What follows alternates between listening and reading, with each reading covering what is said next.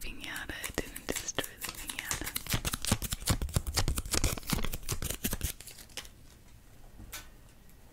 Alright, so we have this very nice piñata.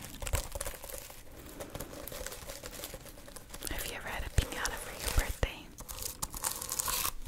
It's fun, you fill it up with a bunch of goodies, candies, and you get like a batter stick or whatever you can find and just hit the crap out of it and get the candy out.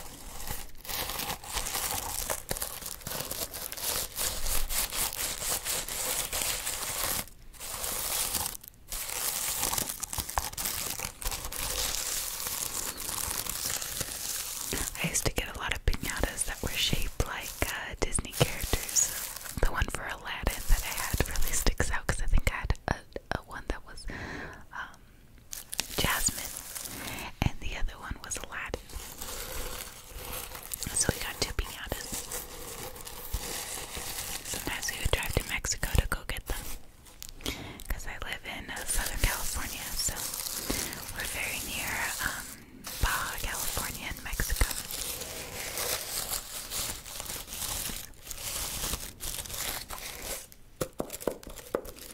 There we go.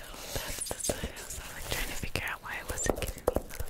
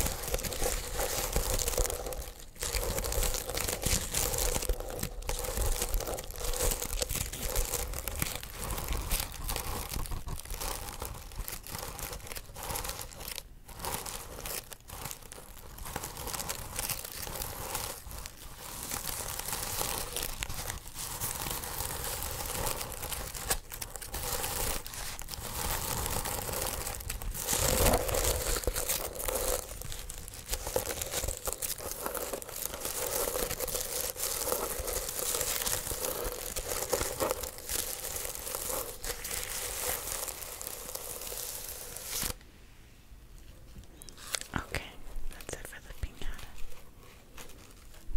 Alright. Ugh, I have a piece of hair stuck in my face. Alright, I think it's time for a little cake, don't you think?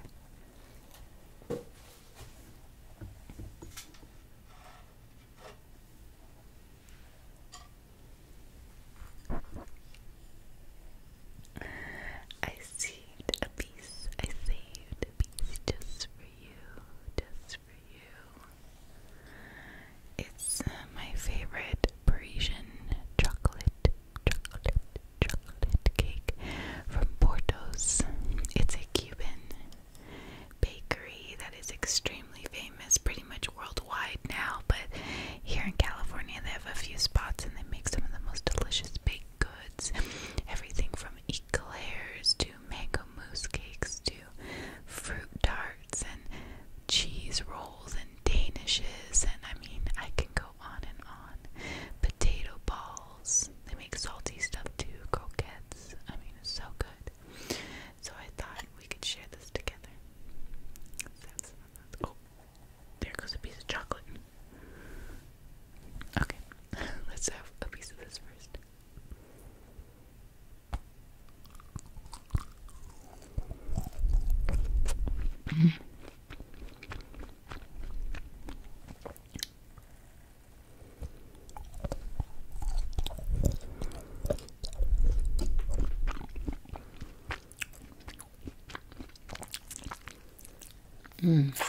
Well, it's white chocolate, but I love that it's not overly sweet because I'm not the biggest white chocolate fan. It's good, not as good as milk chocolate.